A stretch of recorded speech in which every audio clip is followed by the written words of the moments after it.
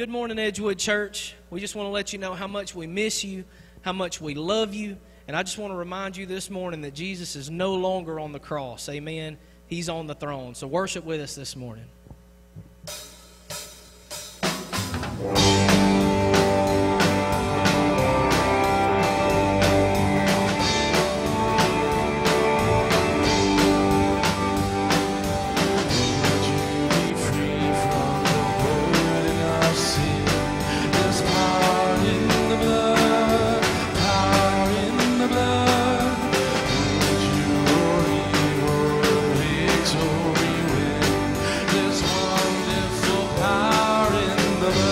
Sing it with us. There is power, power, wonder-working power in the blood of the Lamb. There is power, power, wonder-working power in the precious blood of the Lamb. Would you be free from your passion and pride? There's power in the blood, power in the blood. Come forward, cleansing to Calvary's tide. There's wonderful power in the blood. There is power, power, wonder-working power in the blood.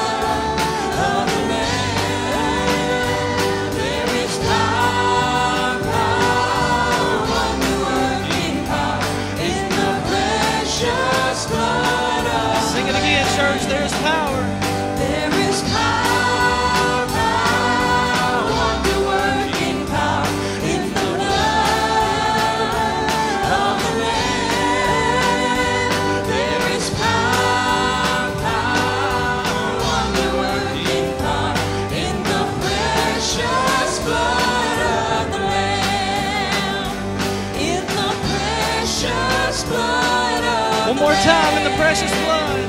In the precious blood of the Lamb.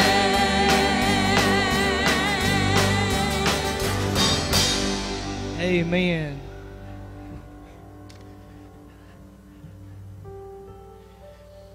Hello, Edgewood Church family. God bless you, and thank you for tuning in. And I hope you receive a blessing from watching and worshiping with us, and do that. Give your best. Tune in and tune yourself into the Word of God, and tune yourself into worship also. I believe we're on the downhill side of this thing. I hope we are, and I pray we are, but I believe with all my heart we are, and I'm looking forward to, and I know you are too, to getting back together in the house of God and being together as a church family. And that's what we are. We're a church family. So I want to encourage you. Check on your church family. Make some phone calls. Write some letters. Shoot a text. But check on your Sunday school class, and check on the folks that sit around you, and check on your family of faith. Would you do that?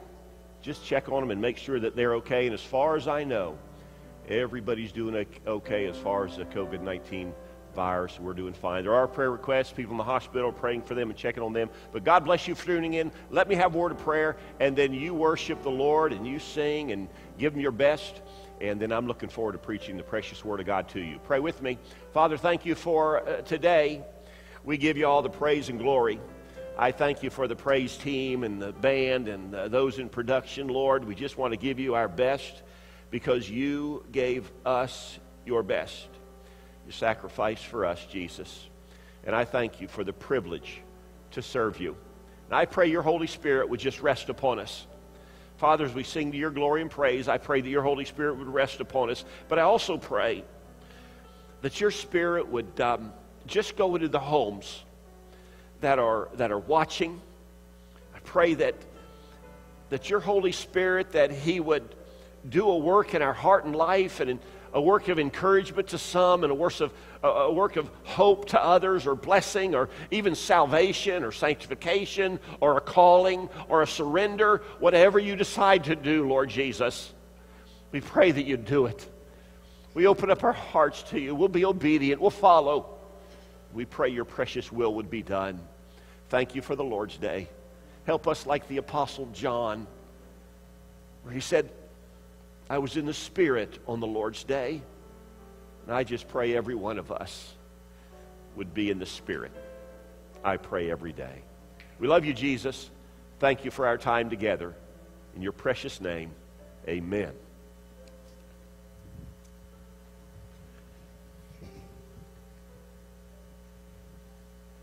Well, amen, church. Well, things may change, methods may change, but I can tell you one thing that will never change, and that's the goodness of God. Sing with us.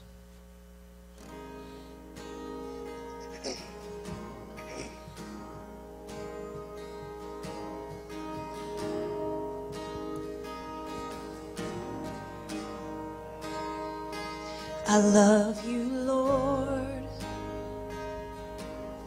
Oh, your mercy never fails me. And all my days I've been held in your hands. From the moment that I wake up until I lay my head, oh, I will sing of the goodness of God.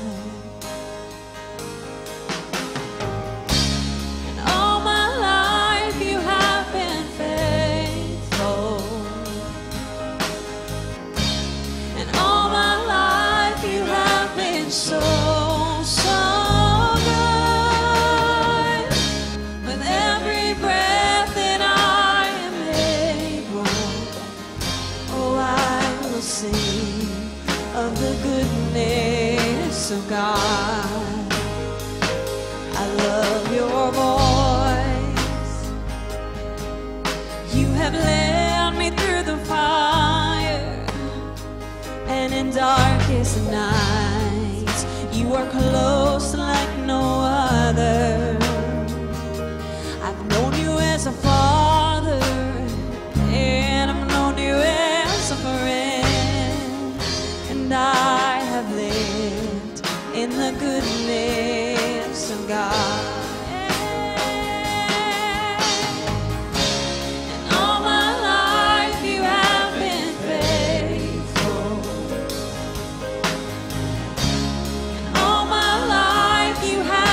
So, so good. With every breath that I am able, oh, I will sing of the goodness of God. Your goodness is running after, it's running after me. Your goodness is running after, it's running after me. With my life laid down, I'm surrendered now. I give you everything. Your goodness is running after, it's running after me. Oh, your goodness is running after, it's running after me. Oh, your goodness is running after, it's running after me. With my life laid down, I'm surrendered now. I give you everything. Your goodness is running after, it's running after me.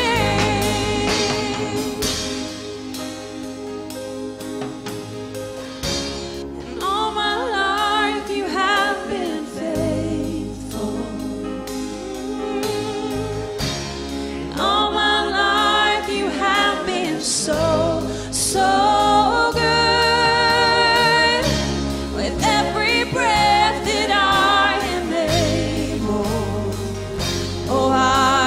sing of the goodness of God.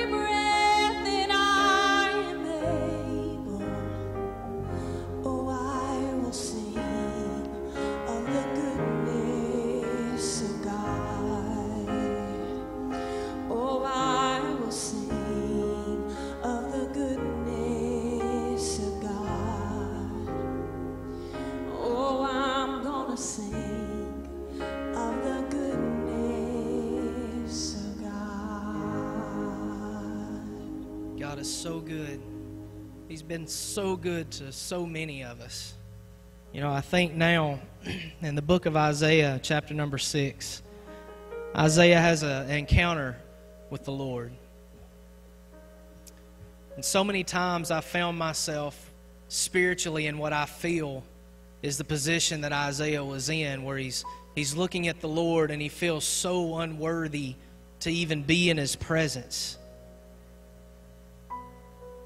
And I think about what our pastor said last week about how He doesn't always call the qualified, but because He is God, He can qualify the call. And I believe the question that Isaiah was asked is the same question that God is asking us every day. Who will go, and who can I send? And I hope that every morning you make the decision to answer the Lord and say, "Here I am, Lord. Send me."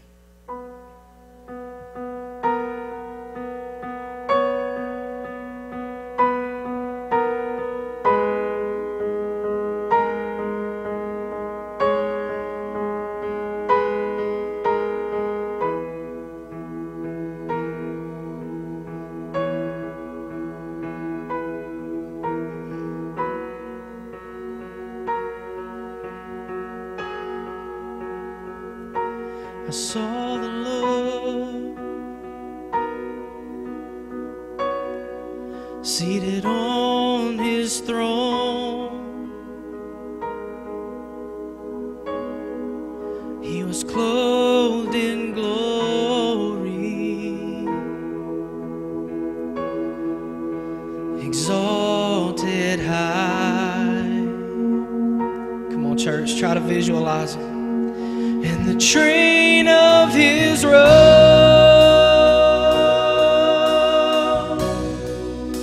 it filled the temple, and the angels circled around Him and cried. Come on, church, let's sing with the angels. You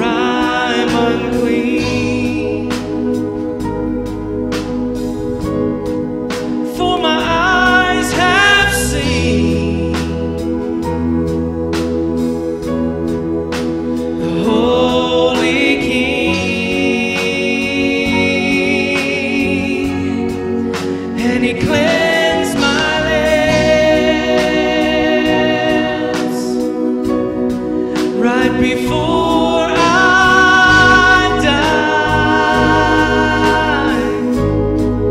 and the pillar shook as the angels cried, "Holy is the Lamb."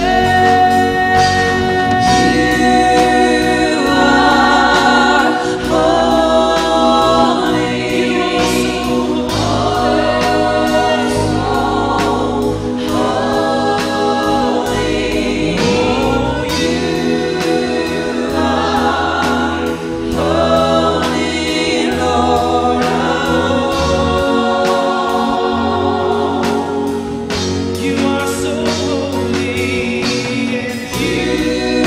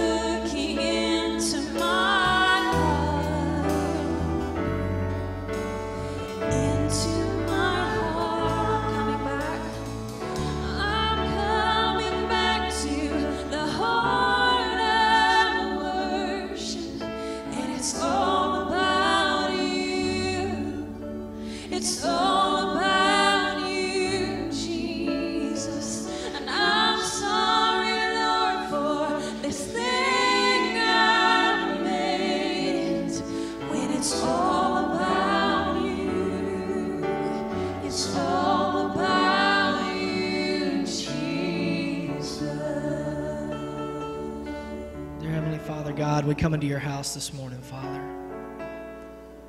Lord, forgive us if our worship has ever come about the song, or if it's ever become about the music, God. Lord, forgive us if it's ever become, God, about our talent that you've blessed us with, Father. God, I heard one time that talent without the Spirit is just a concert.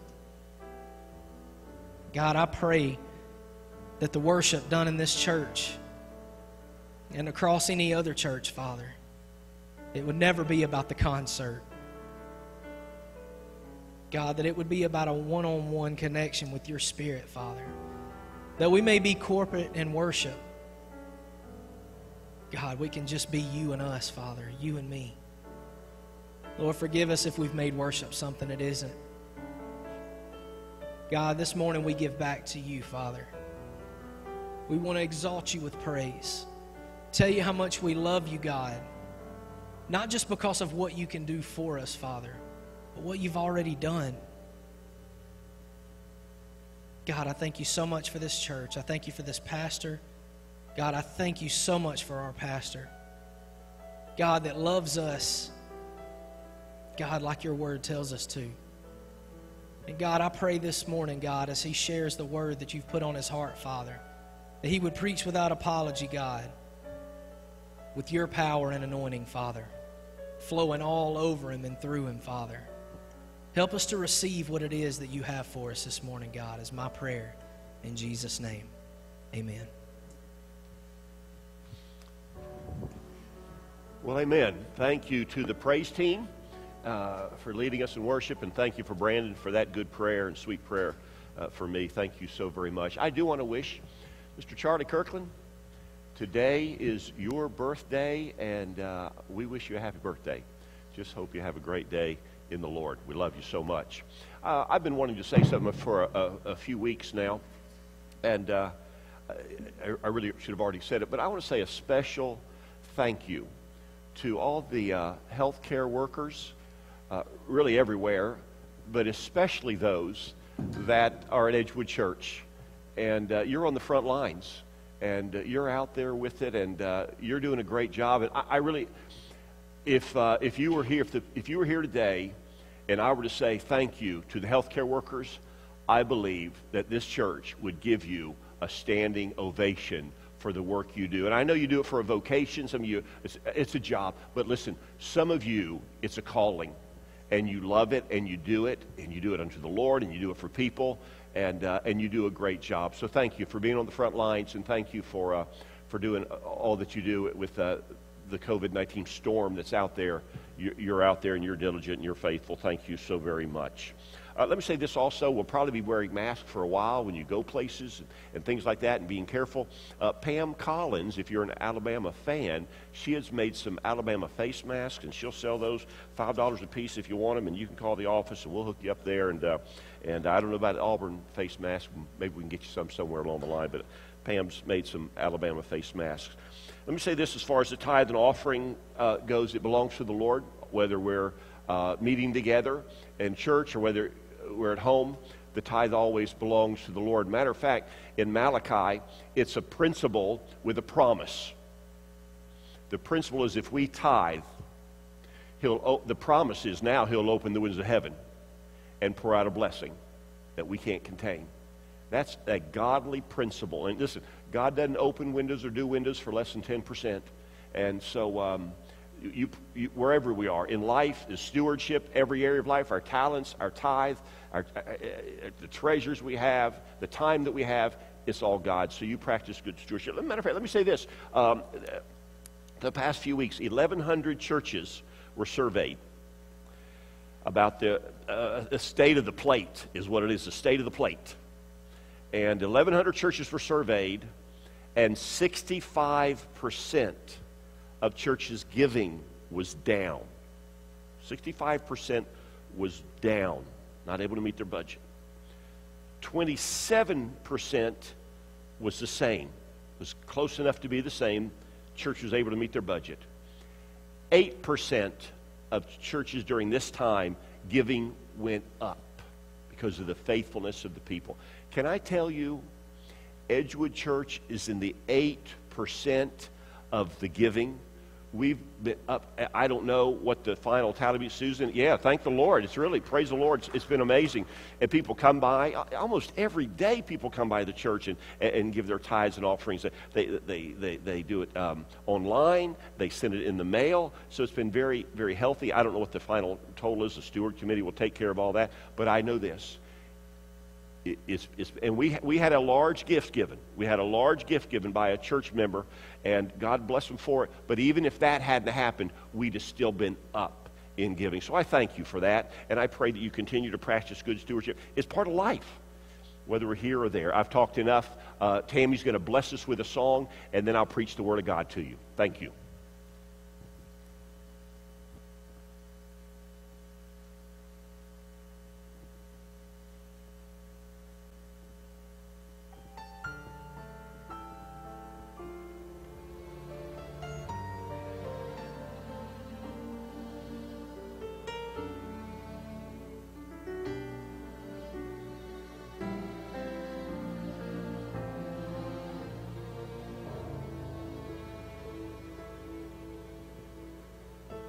His heart was broken, mine was mended.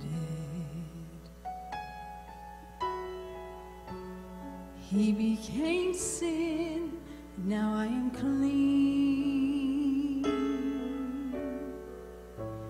The cross he carried bore my burden.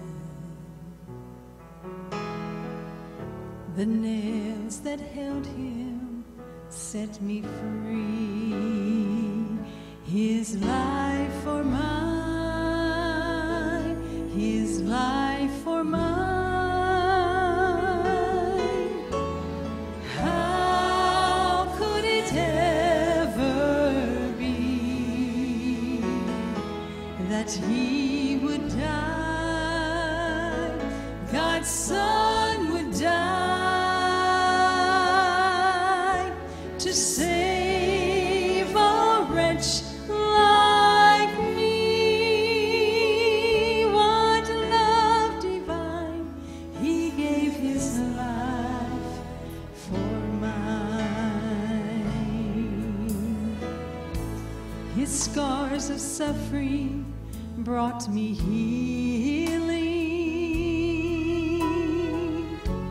He spilled his blood to fill my soul. His crown of thorns, it made me royalty.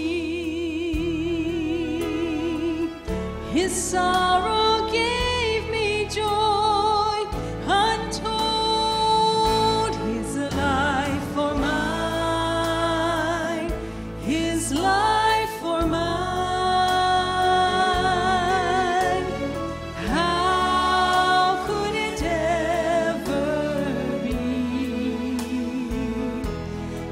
He would die, God's Son would die to save a wretch like me. What love divine, he gave his life for mine.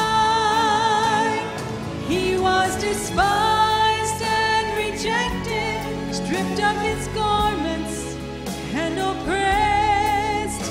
I am loved and accepted, and I wear a robe of righteousness. His life for mine, his life for mine.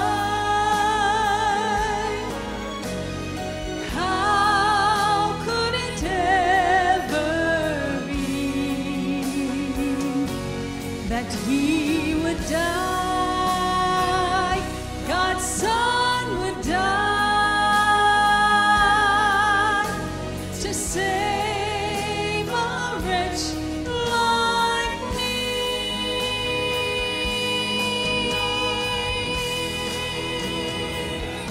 What love divine, he gave his life for mine.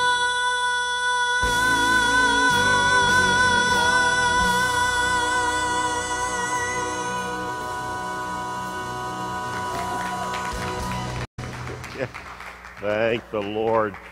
And he did. He gave his life for mine, for God so loved the world that he gave. He's a giver, and he's a wonderful Savior, and I'm looking forward to preaching the Word to you right now. So God bless you. This is a great type of message I'm going to share with you in a few minutes to take notes. So if you're at home, get pen, pencil, paper, the Bible, and follow along, and let's just get into the Word of God. Now, so we're keeping up, though, with the guidelines and state of Alabama, the recommendations, and we'll get back together as soon as possible, and it is going to be a grand and glorious Sunday when we can do that. But we want it to be safe. We want it to be good for everybody just to come in and rejoice in the Lord, and we're just looking forward to it, and it's going to happen. Looking forward to Acts chapter 20, looking forward to sharing God's Word. I'm going to make something that is difficult, I'm going to make it simple. And matter of fact, I may be simplifying it too much. Hopefully that's what good communicators do. They take something difficult and make it understandable. But I want to talk to you about how to leave a legacy. You're going to leave a legacy, good or bad. And whatever age you are, you say, well, this is for the older folks. No. This is for everybody. And you need to be thinking now about the legacy that you're going to be leaving. An inheritance that you leave is the finances, the resources, the possessions that you leave. That's your inheritance. The legacy that you leave behind, that's the spirituality. That's the morality. That's the values that you leave to your family and others that know you. So we want to leave a biblical and a godly legacy behind. And again, no matter what age you are, you need to think about it, prepare for it, and do, of course, what God's Word tells you to do. In Acts chapter 20, of course, the book of Acts and the book of Luke was, matter of fact, the book of Acts is a narrative. It's a continuation from the book of Luke. Luke, the physician, Luke, the historian, wrote the book of Acts to give us a narrative of the birth of the church and how it grew and how it reached out to all the world and how it spread the gospel into all the world. So how to leave a legacy. Acts chapter 20, those in here, if you want to stand with me and stretch, you can. And those just watching, whatever you're comfortable doing. But Acts chapter 20, you need to follow along on your iPhone and your iPad or your computer or the precious Word of God. Acts chapter 20, I'll start at verse 16. Follow along. For Paul had determined to sail by Ephesus, because he would not spend the time in Asia, for he hasted, if it were possible for him, to be at Jerusalem the day of Pentecost. And from Miletus he sent to Ephesus. When he got to Miletus, he sent to Ephesus, and he called the elders of the church. And when they were come to him, he said to them, you know from the first day that I came into Asia, after what manner I have been with you at all seasons, serving the Lord with all humility of mind, and with many tears and temptations, which befell me by the lying in wait of the Jews, and how I kept back nothing that was profitable unto you, but have showed you and have taught you publicly and from house to house. Verse 21, testifying both to the Jews and also to the Greeks, that's the Gentiles. He didn't play favorites. Repentance towards God and faith towards our Lord Jesus Christ. And now, behold, I go bound in spirit into Jerusalem. He's telling the elders at the church of Ephesus here, he's met them, I'm going bound in the spirit to Jerusalem, not knowing the things that shall befall me, save that the Holy Ghost witnesses in every city, saying that bonds and afflictions abide me. But none of these things move me. It doesn't bother me. It won't stop me. Neither count I my life dear unto myself, so that I might finish my course with joy, that the ministry which I have received of the Lord Jesus, to testify the gospel of the grace of God. And now, behold, I know that ye all among whom I have gone preaching the kingdom of God shall see my face no more. Wherefore I take you to record this day that I am pure from the blood of all men. For I have not shunned to declare unto you all the counsel of God. Take heed therefore unto yourselves and to the flock, over the which the Holy Ghost hath made you overseers, to feed the church of God, which he hath purchased with his own blood. For I know this, that after my departing shall grievous wolves enter in among you, not sparing the flock. Also of your own selves shall men arise, speaking perverse things, to draw away disciples after them. Therefore watch, and remember that by the space of 3 years I cease not to warn everyone, night and day with tears. And now, brethren, I commend you to God and to the word of his grace, which is able to build you up and give you an inheritance among all them which are sanctified. I've coveted no man's silver or gold or apparel. Yea, ye yourselves know that these hands have ministered unto my necessities and to them that were with me. I've showed you all things, how that so laboring you ought to support the weak, and to remember the words of the Lord Jesus, how he said it's more blessed to give than to receive. And when he had thus spoken, he kneeled down and prayed with them all. And they all wept sore and fell on Paul's neck and kissed him, sorrowing most of all for the words which he spake, that they should see his face no more. In verse 25, that's what he said. He told the, this will be the last time you see me. And they accompanied him unto the ship. Can you imagine such a thing? Pray with me. Father, thank you for the precious word of God. We're going to learn it, Lord. We're going to let it go deep into our heart and life. We're going to let it transform us and wash us with the cleansing of the water by the precious word. Thank you for this service. In Jesus' name, amen. Amen. You may be seated. How to leave a legacy.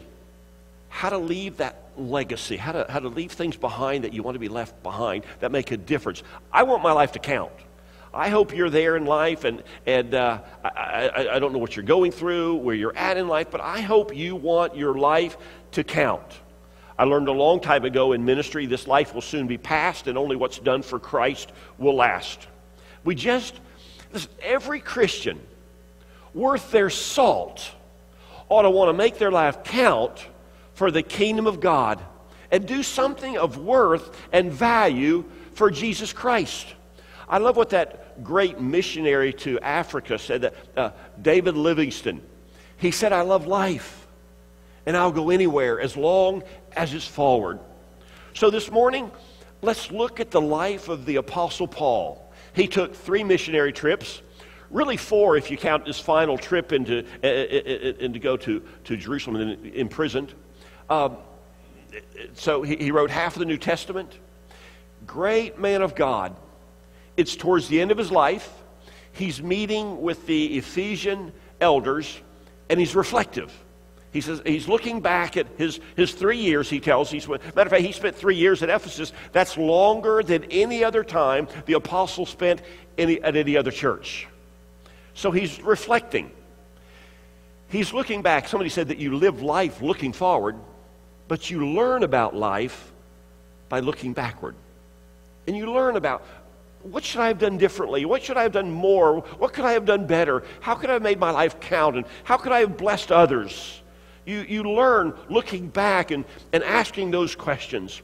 And it would be terrible to get to the end of your life and have major regrets. Don't do it.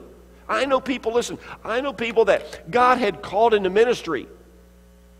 And maybe they started well, but they went another direction in life. And I think one day that they didn't do God's will. Missionaries, Christian teachers, people serving in the church. And I think, I don't want them to get to the end of their life, and I pray they don't, and they have regrets. And I certainly don't want them standing before the Lord and not being prepared and not doing the precious will of God. I said 2 weeks ago at the close of the service, I don't know if you caught it, I don't know if anybody caught it at all, but I said, if Edgewood Church, when we get back, if we don't do something for the glory of God, it'll be our fault. not God's. Because God has blessed us with wonderful, faithful, talented, gifted people here that love Jesus and love one another, and we ought to do something of eternal significance for God's glory.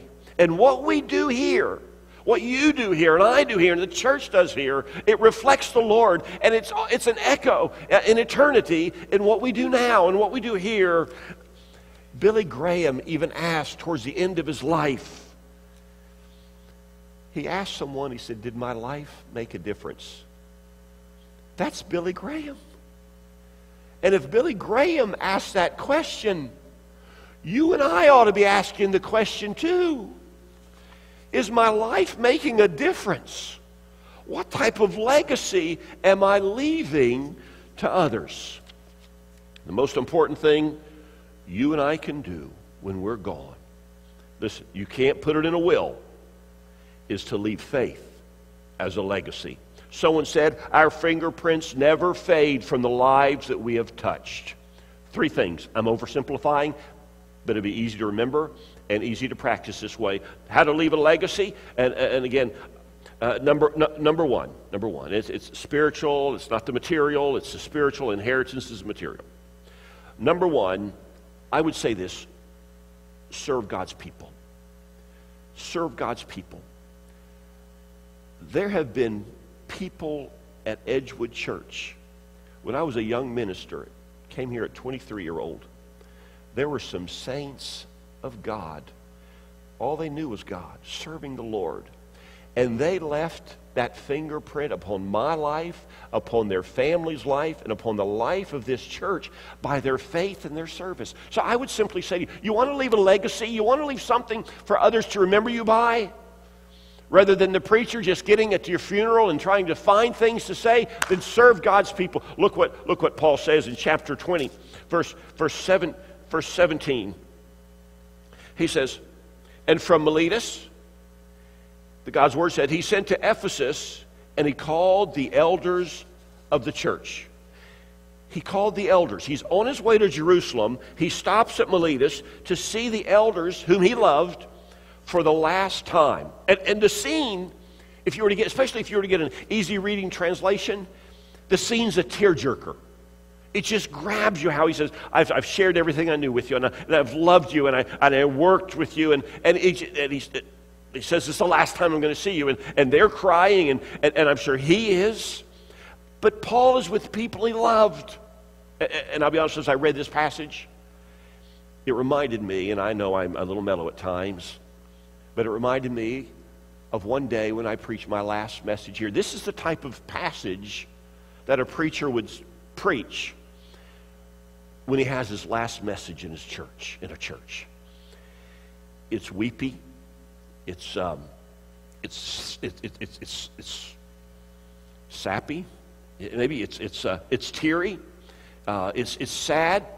Matter of fact, I thought about that day, and I've thought about it many times, and it's years and years and years and years away. But I won't be able to preach that day. I'll just cry and pray with you on that, my last Sunday. We'll just say a lot of prayers, and I'll do a lot of weeping. Matter of fact, you'll be able to tell. I thought you'll be able to tell when I'm getting close to saying goodbye, and it's a long way away. Because for Sundays, when I know I'm going to be crying behind the pulpit, knowing that it's coming. You'll say, he's getting ready, because he's crying. Because this is what's happening here. Paul's crying with his people, and the people are crying with him, because it's the last time that he'll be with them. Okay. Matter of fact, unless the rapture takes place, this will be what we see. Now, if the rapture takes place, we need somebody that's left behind to stay around and feed my cat for me. Would you do that? I won't mention any names, but we'll need somebody to stick around. I'm kidding. We need you to go to heaven. Verse 18, chapter 20.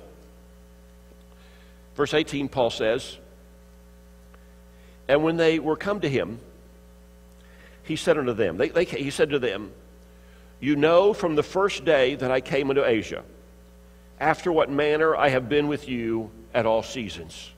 Paul simply says to these Ephesian elders, he says, you know how I lived when I was with you.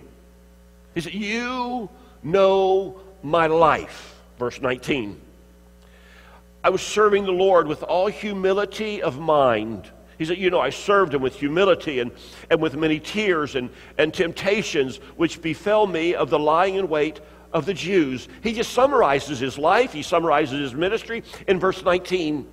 He said, I served the Lord with great humility. I served the Lord with tears. And even the Jews, some of them were lying in wait, trying to trap me or trick me or get me to fail. You see, how do you leave a legacy? How do you make a difference in people's lives? You do it by serving them humbly. You leave a legacy, you make a difference in people's lives by serving humbly and consistently through the years. I say it so many times. Anybody can be a shooting star. You can do it for a week, a month, a few months, and look fine. But do it for years. Serve Jesus Christ all your life. We have saints in here that have served him 50, 60 years, still going strong. It always gets me when somebody says this about, they said, well, we need some people in the children's ministry. We need some people to work in this area. They say, well, I've served my time. I hear that and I said, they're treating it like it was a prison sentence. I served my time. It's responsibility, I know. But listen, Paul said I served him with tears. I served him with humility. We need to serve the Lord consistently. One of the best compliments you'll ever receive is if somebody were to say, you were consistent. Now think about it. Now think about that. If somebody would say, Pastor, I'd like to talk to you a few minutes. And say, sure. Matter of fact, and Myra knows this is true. Sometimes we'll wake up in the morning and I'll go over and tap her and say, babe, you know it's true. I said, Myra, let's talk about me for a few minutes. And I'm joking. Of course, I'm joking again. It will just, matter of fact, when it comes to it, we both laugh. We both laugh. If you were to say, Pastor, I want to talk about you for a few minutes. You were to come into my office.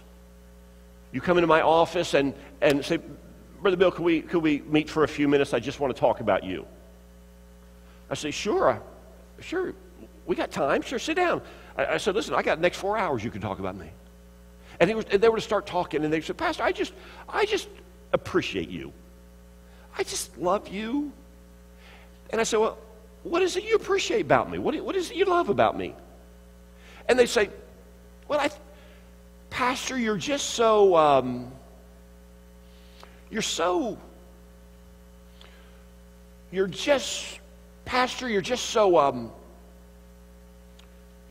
consistent.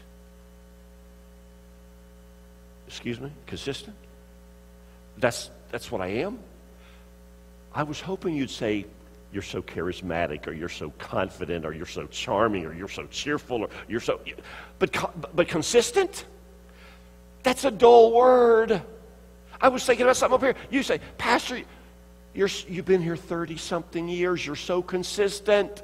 It's a dull word. But let me tell you something. In the kingdom of God, it's a beautiful word. When people, if I could say you were consistent in the nursery, God bless you for it. If I would say you're consistent with children in the working, I would say God bless you for being consistent. We need some consistent Christians. If I say, God bless you, you are so consistent with teens. You're so consistent with young adults. So when the newness wears off, you're so consistent in the adult ministry, in the senior adult ministry. You're so consistent behind the scenes. Or you're so consistent in the worship team.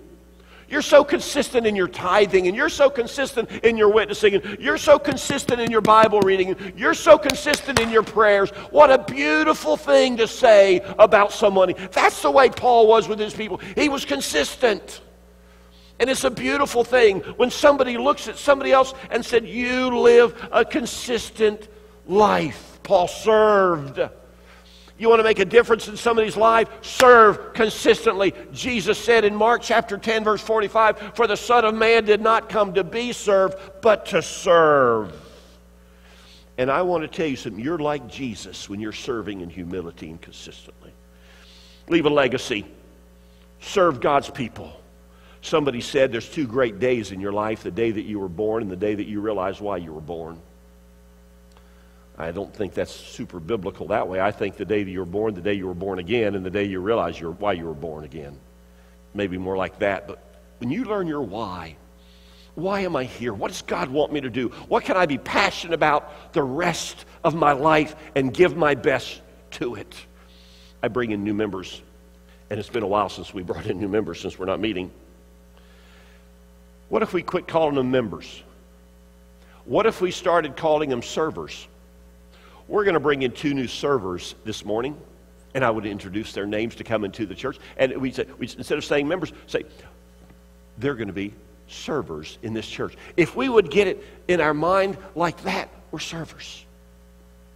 One more thing. You can always tell the difference in a cult and Christianity. In a cult, the leaders are served. In Christianity, the leaders serve. Write it down, take it to the bank.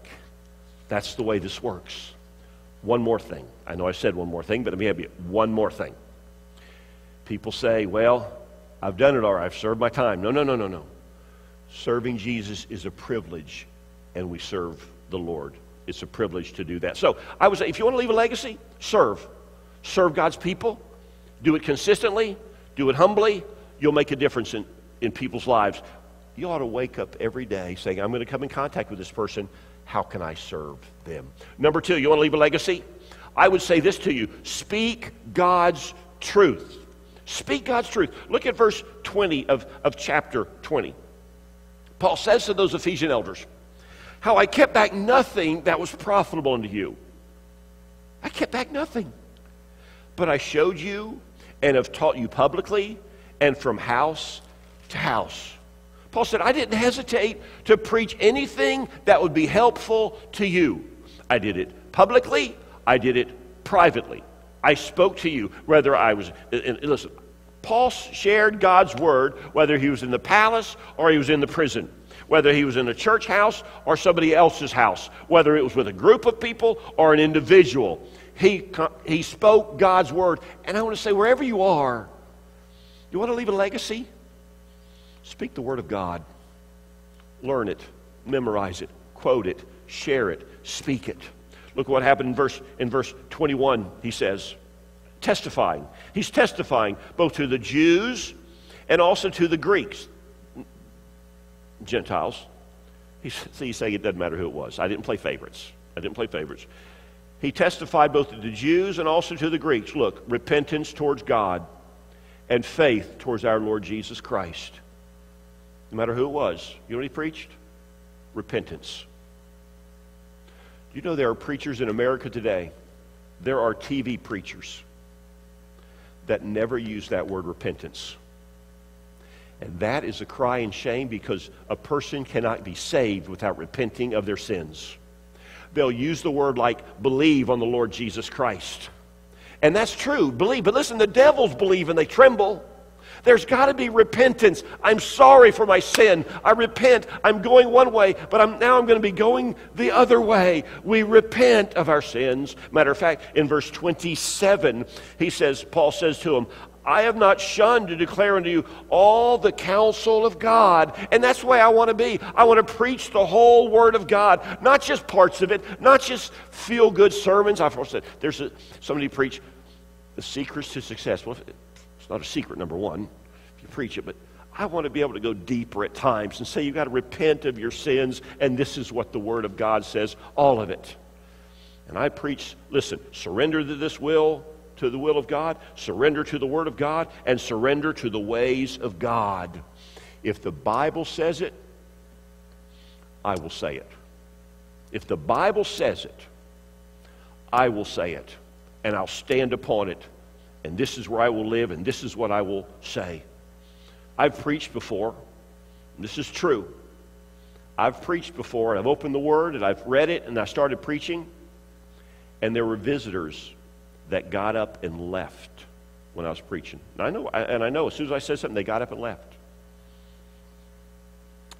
I know there are people that when I said something and they didn't like it, they just stared me down, and I'm preaching. There have been others that when they don't like something that I'm preaching and the word, they'll just sort of they'll turn me off. They'll just start reading something else or doing something else for the next little while. But here's what I know, and I learned a long time ago. I won't give an account to them. I will give an account to God for my ministry and what I say and what I preach. I will stand before the Lord one day as a preacher and a pastor, and I will give an account for how I preach this word. And I want to preach the whole word of God to people, whether they applaud or whether they walk away.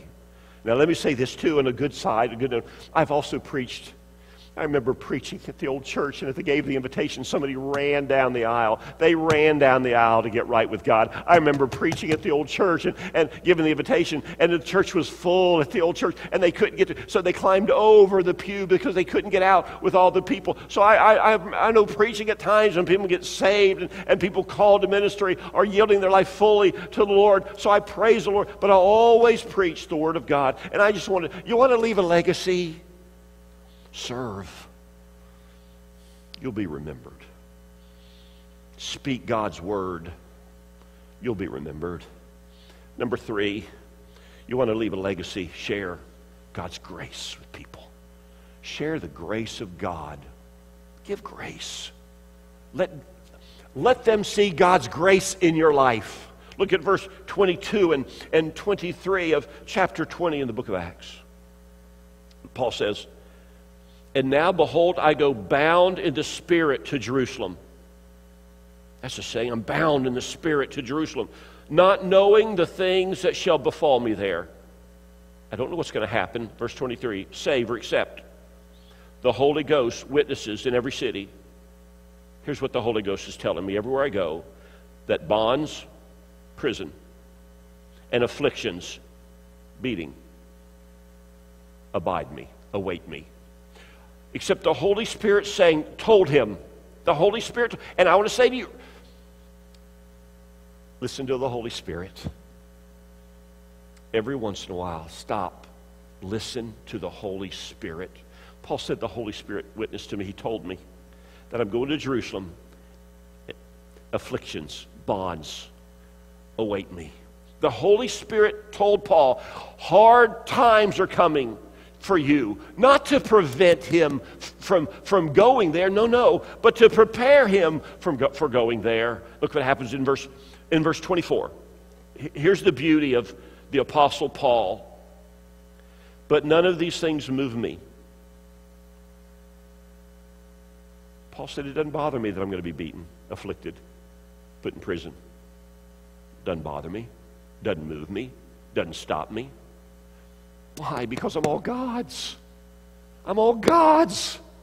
And if it can be used for His glory and His kingdom, I'll go to the prison or I'll go to the palace. It doesn't move me. It doesn't matter to me. Verse 24, none of these things move me. Neither count I my life dear unto myself, so that I might finish my course with joy. He said it doesn't matter. My life's not dear to, it's not mine. It's not dear to me. I just want to finish my course, my life with joy. And the ministry which I've received of the Lord Jesus to testify of the gospel of the grace of God. My life's not, he said, my life is not what is important. The ministry, the kingdom of God is what's important, to do the work of God. My goal is to finish the race. My goal is to tell everybody about the grace and the goodness of God. And that's our task. That's your responsibility. That's my responsibility. That's why we have the friends that we have. That's why we have the neighbors we have. That's why we work where we work. That's why we go to school where we go to school. That we can share the goodness and the grace and the love of God. That's our responsibility. Whatever vocation, job you have, that's your calling, to share the good news of Jesus Christ. Everywhere you go, every day you do that to everyone you come in contact with. You want to leave a legacy? Serve.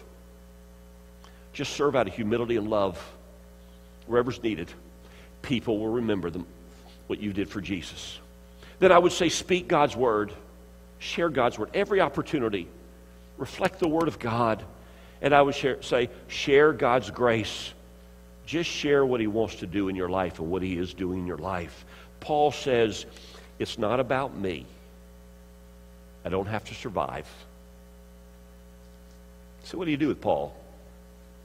Paul, you got to quit preaching the Word of God or we're going to kill you. Paul said, well, I'm sort of between a twixt anyway in Philippians chapter 2 or 1. I'm sort of between a twixt. I sort of want to go to heaven, but for me to be here and be with you is helpful and needful. He said, Paul, quit preaching the Word of God or we're going to put you in prison. Well, if you do that, could you put me in the Roman prison? Because I've been working on some prisoners and some guards there trying to witness to. What do you do with somebody like that? They're a non-survivor. They will say, it's not me that's important. And see what happens in our walk with God, we're the ones that become important. And that's where we fail. And that's where we make an error, where we put us first. We try to have a surviving attitude. Listen, that may be good for a TV show, but it's bad for Christianity. We need non-survivors. Non-survivors. Where it's not about us. Where it's all about Him. Where we get to the place where we're surrendered. Where it's not about us surviving. Or it's not about us looking good. Think about it. Abraham in the Old Testament, he left his homeland not knowing where he was going, but to follow God. Wherever you lead me, God, I'll follow. That's a non-survivor attitude. What about the shepherd boy David? With a sling in his hand, he charges a giant and he yells out, is there not a cause? That's a non-survivor attitude. What about Esther? What about Queen Esther? I can't go to the king if he doesn't hold his scepter out. I would die, the punishment for that. But I've got to, and so I will, and I'll go on behalf of the Jewish nation and plead for them. And she did, and risk her own life. That's a non-survivor. I'll do what needs to be done. What about the woman with the widow's 2 mites? She gave her all. She didn't have a savings account. She didn't have a few more coins in her pocket. That's a non-survivor. What do I do after I give everything I have? I don't know, and I don't have to know, because it's not about me. It's about Him. What about the boy who gives his lunch of 2 fish and 5 loaves? It's all I have, but here, you take it. What about Mary when she comes before Jesus and she breaks the alabaster box? It cost a year's worth of money for that perfume and that ointment, and she breaks it upon Jesus. She gives her all, her best. What about Jesus giving His life? That's a non-survivor. And we have too many believers in the kingdom of God that think it's all about them. They want to survive. Jesus said it this way. If you want to save your life, you got to lose it. If you lose your life, you'll save it. It's the great paradox of Scripture. It's this. If you want to go up, you got to get down on your knees. It's the paradox that says, if you want victory in Christ, you've got to surrender your heart and life to Him. To be a non-survivor is to say, Lord, I'm all yours. You want to leave a legacy? You want people to look at your life and know how you lived? You surrender everything to Jesus Christ. And I want to say that, and I'm done. Those Christians are far and few between. I don't stand here this morning as your judge. God knows your heart and God knows my heart. But those people who have said, Lord, not my will be done, but your will be done in my life, they're far and few between. Have you prayed that prayer?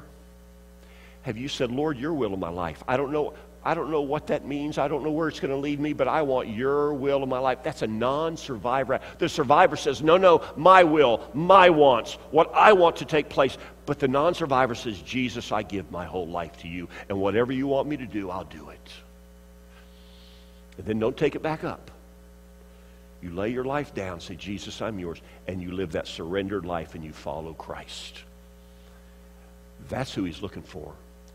You want to leave a legacy that makes an impact upon your family, upon your friends, then lay your life down to Jesus and say, I want your will to be done in my life. I'm going to pray. And if you have been living a half-hearted Christian life, if your walk with God has been apathetic, they'll say nice things. Christians will say nice things. We'll do the right thing. But if you really want to leave a legacy and you really want to make an impact for Jesus Christ, why don't you yield your entire life to Him? The good, thank the Lord, and the bad, and the ugly. Just give it to Jesus right now. I'll pray with you. I'll lead you in a prayer, and we will surrender our lives to Him as Jesus, whatever you want from me. So let's pray. Let's pray. Just bow your heads right where you're in their home there, those in the sanctuary here. Just bow your heads, close your eyes, and open your heart. And open your heart. Jesus, we bow to you. We feel like the Apostle Peter when you said after, Lord, you said in John chapter 6, when you had said so many difficult things and you turned to the apostles and you said, will you go away also? And Simon Peter looked at you and said, Lord, to whom shall we go? Thou hast the words of eternal life. Jesus, help the church family, my brothers and sisters and others watching, to realize there's no other place to go. You have the words of eternal life. And if we're going to make an impact, a difference in your kingdom, it can't be our kingdom. So Jesus, I pray for my brothers and sisters right now. We surrender everything to you. We give it to you. Jesus, our life is yours. We're not going to have that survivor mindset where it's all about me and I've got to look good and I've got to win this battle and I've got to have the last word. No, Jesus, we say your will be done. I give you my heart. I give you my life. I give you my future. I give you my talents, and I want your will to be done in my life. Take me. Take me and mold me and make me. Jesus, right now, I pray that you chip away some rough edges in some people's lives and forgive some rough edges, Lord. Forgive some jealousy and forgive some hatred and forgive bitterness. Forgive it, Jesus. Wash it away. It can't be part of their life. That's a survivor attitude where it's all about me. Jesus, we surrender. We surrender and we give you all of our life. And we pray that you would fill us fresh and new with your Holy Spirit. And we pray that you would use us in the kingdom. And we pray that we would leave a legacy of godliness to our family, to our friends, that we'd make an impact, not because of us, but because we follow you, Jesus. We love you, Lord. Do your work in our heart. Fill us with your Holy Spirit, and we will be faithful to follow you. Thank you for my brothers and sisters. Lord, this may be the type of message where they just need to get alone with you and pray and surrender everything, Lord, to do some wrestling. Like Jacob of old, they need to wrestle and get victory in this area. We love you, Jesus. Thank you for the precious word of God. In your holy name we pray. Amen and amen. Well, God bless you. Thank you for tuning in, and I hope you received a blessing. Go back and read this, Acts chapter 20, and just get the feel. Read it in the easy reading translation, and you'll see the emotion that's wrapped up and the love that Paul had for the elders at Ephesus. I love you. Thank you for tuning in. Look forward to seeing you soon. God bless.